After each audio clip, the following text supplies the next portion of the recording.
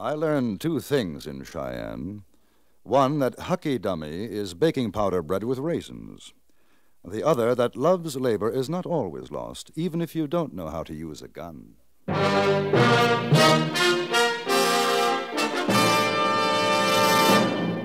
Frontier Gentleman.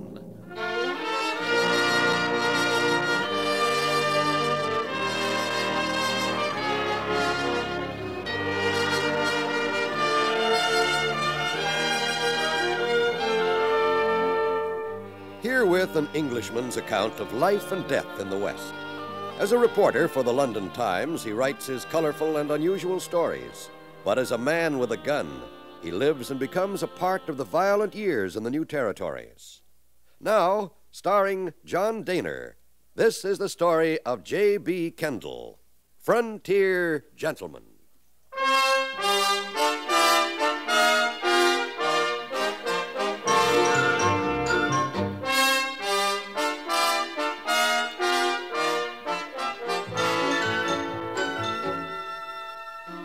I had spent a week in Chugwater with Hyena Bob Saunders, who ran the Cheyenne and Black Hills stage station. Now, I was on my way back to Cheyenne to send off to the London Times one or two of the more choice stories he had told me. There was only one other passenger in the stage with me, a man in his middle 20s. He introduced himself as Tom Hart. He was well-dressed, and at first glance I took him to be an Easterner. No, I was born in Kansas. Reared in Montana Territory. Now I call Wyoming my home. How about you? Born in England. I'm trying to make a living writing articles on the West for the London Times. Oh, you been in Cheyenne yet? Oh, yes. How are things? Well, that's hard to say. I haven't seen too much of it. 3 years since I was there. I guess the town's changed some. This road sure hasn't. Well, Cheyenne's thriving, I can tell you that. Yeah, I've heard. Big cattle interest. I gather you're coming back from the east. These fancy dude clothes, huh? Yeah, I've been in the east and other parts. Man gets tired of drifting, though. Comes time to go home, that's where I'm headed. Cheyenne? Yeah. I made me some good money. Now I figure to get married, raise a flock of kids. That's a worthwhile project. There's a girl in Cheyenne, Kendall. We've been writing. Leastways up to a year back, I got a letter from her when I was in New York. I wish you luck. Thanks. You married? No. Well, they say it ties a man down, but I figure if a gal's got her mind made up for marriage, might as well drop your rope on her, because if you don't, somebody else is going to. I see you have the philosopher's attitude toward marriage. Well, I don't know about that, but I've been lone wolfing long enough. Carrie is her name. Carrie Hudson. Used to be a cookie pusher up at the Blue Star Cafe. A cookie pusher? A waitress. Oh. I'll tell you what, when we get in town, you come on up with me to the Blue Star. Used to have the best eats in town. I guess they still do. I'll be proud to have you meet Carrie.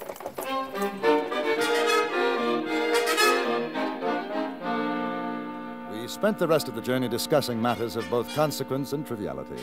Hart had received no formal education, but his travels had given him a certain sophistication, and the time passed pleasantly.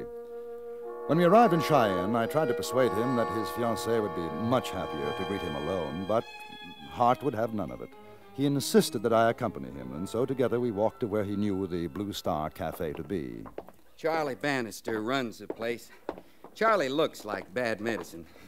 There's some says he used to be a short trigger man, but it ain't true. Why, the way he looked after Carrie, you'd think she was his own daughter. I sure had to play it straight before Charlie'd let me start riding herd on the gal. Say, listen, you hungry? A little. Well, you wait till you taste Charlie's Hucky Dummy.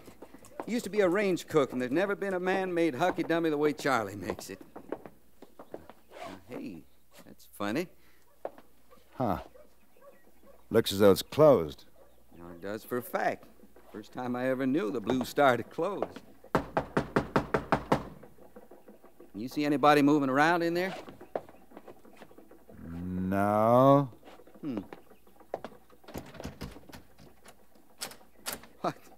She's open. Hello, Charlie? Whoever you are, come on in back. Sure don't figure. Hey, Charlie, you'll... What do you say, Tom? What? Charlie, this is a fella I met on the stage coming in. J.B. Kendall. How are you? Hello, Charlie. What's happened? How'd you get like this?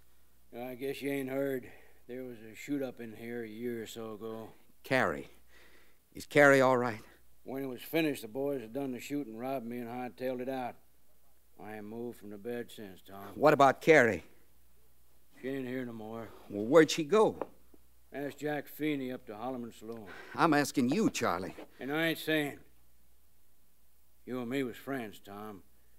I just leave, keep it that way. Now, what's Jack Feeney got to do with it? What, Charlie? All right, I'll tell you. Carrie took a shine to him while you was gone. That's a lie. I told Feeney to leave her alone. There was words. I threw him out. Same night he comes back with one of his boys, and they fill me full of lead. Well, wasn't this Feeney arrested then, Charlie? Sure, but it was his word against mine, and Carrie took his side and swore at the trial it was someone else had come in and shot me up. Is she with Feeney now? I ain't seen her since that day. Hey, Tom, boy, while you're here, pump me a jug of water, will you? Old Doc Thorne says I got a drink, plenty of water. And Mrs. Carroll's been helping out, but she ain't showed up yet today. Yeah, sure. I'll be right back, Charlie. Thank you. I ain't got the stomach to tell him all the truth of it. You'll have to find out sooner or later for yourself. She married Feeney. Oh? When? Yeah, right before the trial. Guess it was partly my fault. I should have seen it. Carrie getting lonesome waiting for Tommy, and Feeney coming in here, his fancy spending ways. He runs the gambling in Holloman Saloon. Well, next thing you know, Carrie's looking cow eyes at him. Well, don't you think it'd be better to tell Hart now about the marriage? Say, listen, you keep an eye on him, will you? Tom's got a bad temper. He gets it in his head to start trouble, there's likely to be a killing. All the more reason to tell him then. This way, he'll go up to the saloon looking for her. Yeah, I guess you're right. It wouldn't be so good. Here's your water, Charlie. Is there anything else I can do for you? Yeah. Stay away from Holloman Saloon. I lied to you before, Tom. She's there with Feeney. They're married. Is there anything else I can do for you, Charlie? No, I reckon not. Hey, come on back and see me if you have a mind to. I'd sure like to hear about your travels. I'll do that. So long. You take it easy, Tom. Goodbye, Charlie. You take it easy, Tom.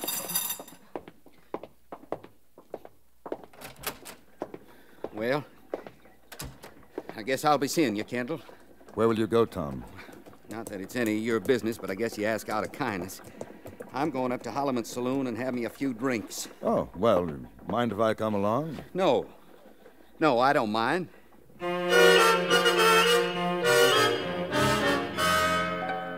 We walked down the main street. I knew it was pointless to tell him that trying to see his girl was the worst thing he could do to himself. I rather liked him, and I suppose that's the reason I went with him. He didn't say a word until we reached the saloon. Then he said, You go ahead, Kendall.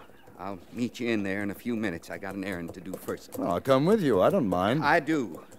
Just order me a bottle of whiskey. I'll see you inside. All right.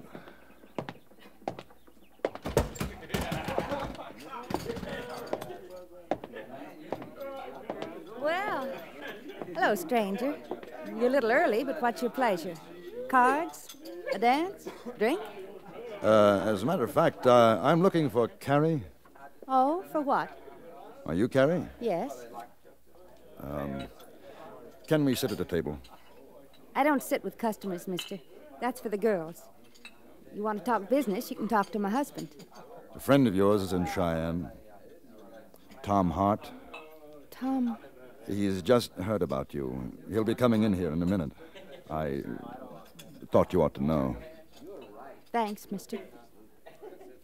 How did he take the news? He got it from Charlie. Well, he'll probably get very drunk, I imagine I'd do the same. He won't make trouble. I'll try to see that he doesn't. Has he said anything about me? Only that he was expecting to marry you. He didn't write. I thought... Doesn't matter. Anybody got the price of a drink in his pocket's welcome. That goes for Tom Hart as well as the next man. You want a table, mister? Yes, a table would be fine. This way. What are you drinking? Oh, beer, I think. Yes, and a bottle of whiskey. My husband. Jack doesn't like him. I wouldn't want Tom to get hurt on account of me. Will you get him out of here if he's looking for someone to sharpen his horns on? I'll do my best. Thanks. Beer and a bottle of whiskey, Lister. Beer and a bottle of whiskey.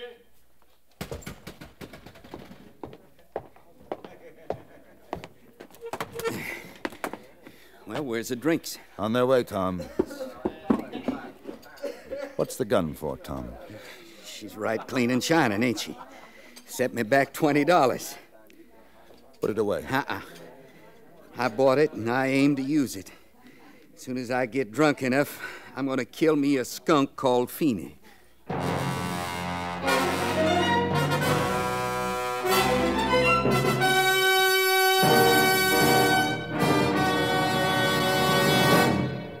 In a moment, we return to Frontier Gentlemen. Fast with a quip, faster at making time with a beautiful girl, but fastest of all with a clue. Yours truly, Johnny Dollar, will be along with his latest insurance investigation later today on CBS Radio. Get next to Yours truly, Johnny Dollar on most of these stations. Now, we return you to the Anthony Ellis production of Frontier Gentlemen.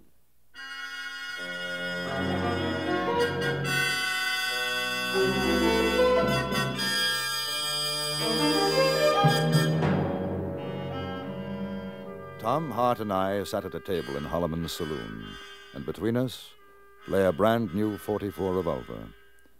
After a moment, Tom picked it up and slowly rotated the cylinder.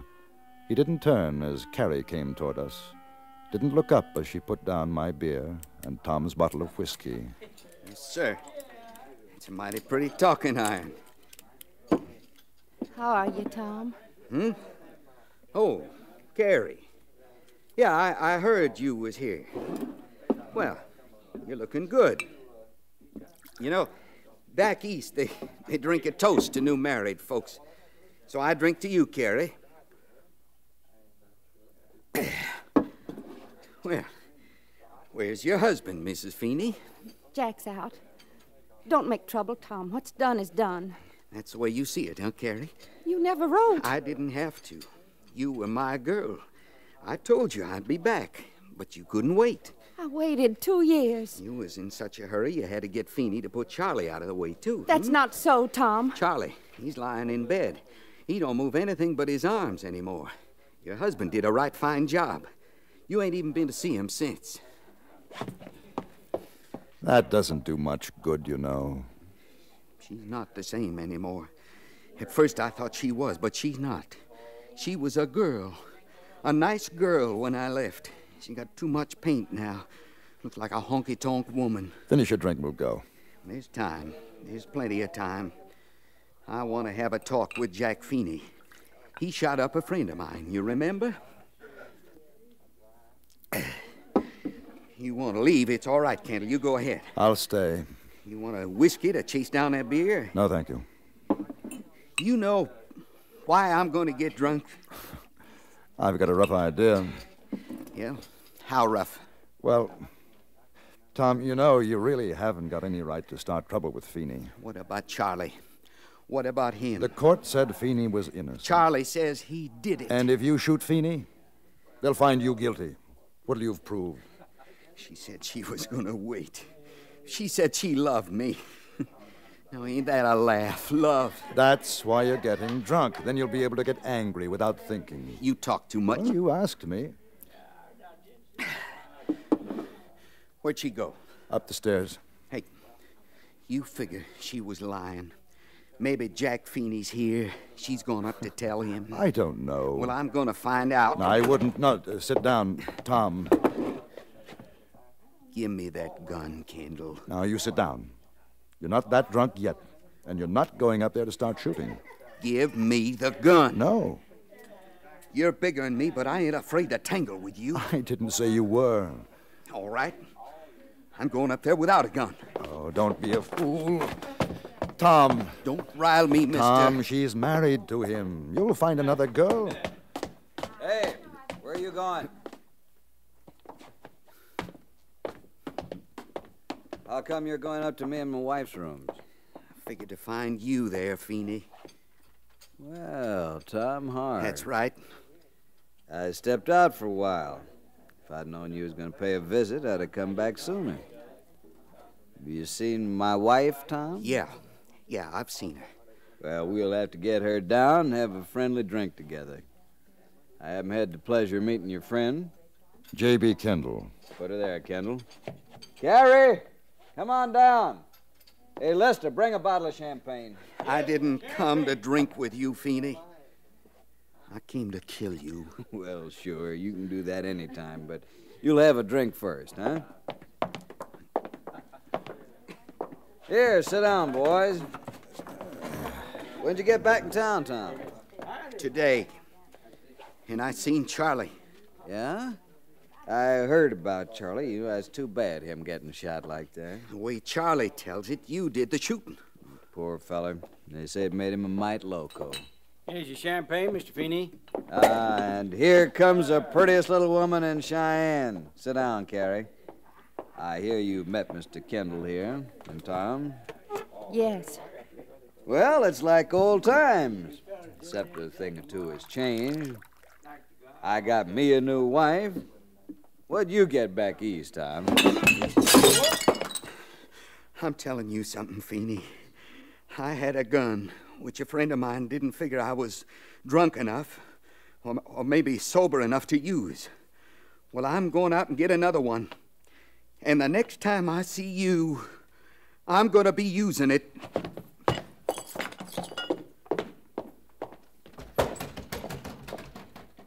He sure is excitable, ain't he? You figure he's still galling over you, Carrie? What does it matter? What do you think, Kendall? I think that Tom Hart's in a mood for murder. Whether it's because of your wife or Charlie, I don't know. Jack didn't shoot Charlie, Mr. Kendall. I know he didn't because we were together that night. That's true. Must have been a couple of cowboys dropped into Charlie's place or robbed him, gave him lead poison, but it wasn't me. Why does Charlie say it was? That was at the trial. He said it then, too. Of course, my lawyer, he showed where it was dark in Charlie's cafe, and Charlie couldn't rightly tell who was in there that night. Charlie figured it was me because we'd had words the same day.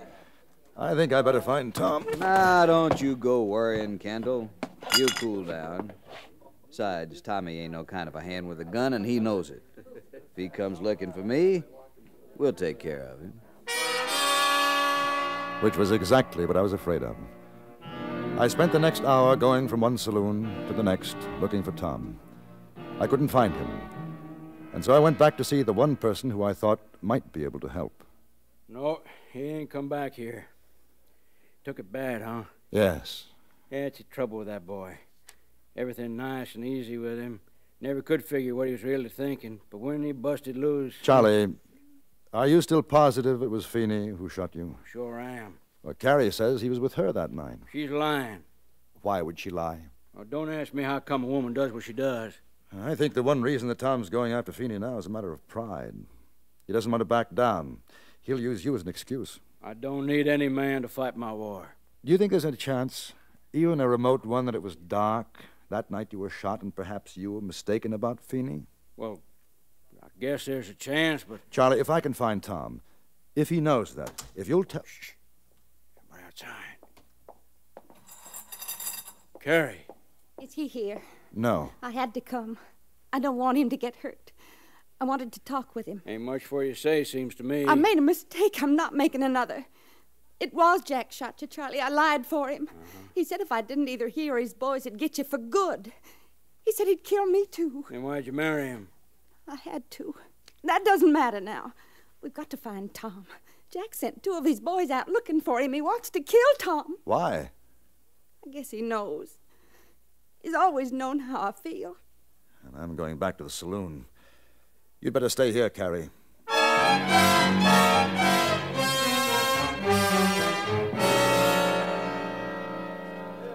Couldn't find him, huh?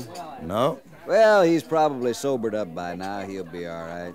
Yeah, nice fella, Tom. Just a little too hot-headed for his own good, that's all. Well, I imagine when a man comes home and finds his girl married to another man, it can be a little upsetting. Sure. And then seeing a good friend of his lying paralyzed, shot by the man who married his girl, it's likely to make a chap unreasonable. Even though he's wrong, yeah, I see what you mean. Then if he finds out that the girl's husband forced her to lie, and if he finds out that the girl still loves him, he'd be in quite a state.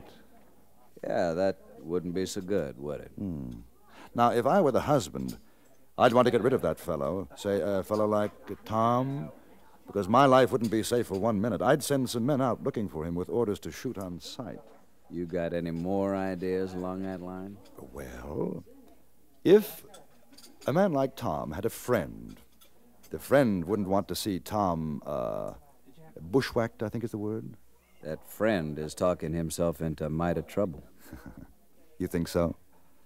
Then the friend would make another suggestion. Yeah. The husband is quite obviously a most unpleasant person. And the best thing he could do would be to give his wife a divorce so that she can live a decent life with Tom Hart. I'm back, Feeney. Yeah, I see you are, Tom. Kendall, get away from him. I'm giving him a chance to draw, which is more than he did for Charlie. You heard him, Kendall. It's a fair fight. I heard. Tom, look out! Behind you!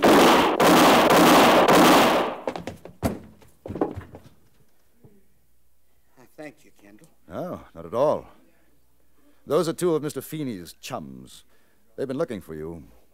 Now, Feeney, you were saying something about a fair fight. Now listen, Tom. Draw. I ain't fighting with you. You ain't got the guts of a lizard. Draw. I told you I ain't... Dirty son of a gun! I ain't fighting. Well, I ain't.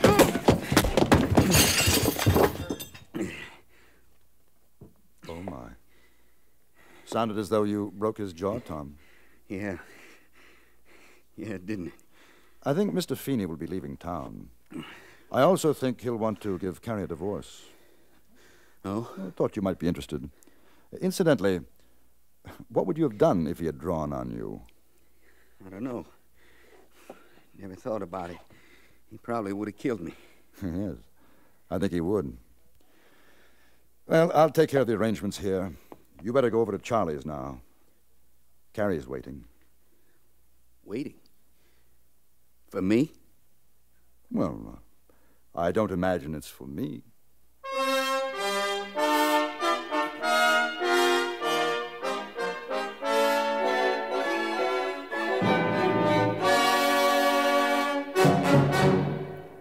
Frontier Gentleman was written, produced, and directed by Anthony Ellis and stars John Daner as J.B. Kendall. Featured in the cast were Vic Perrin, Virginia Gregg, Jack Crucian, and Harry Bartell. Music was composed and conducted by Wilbur Hatch.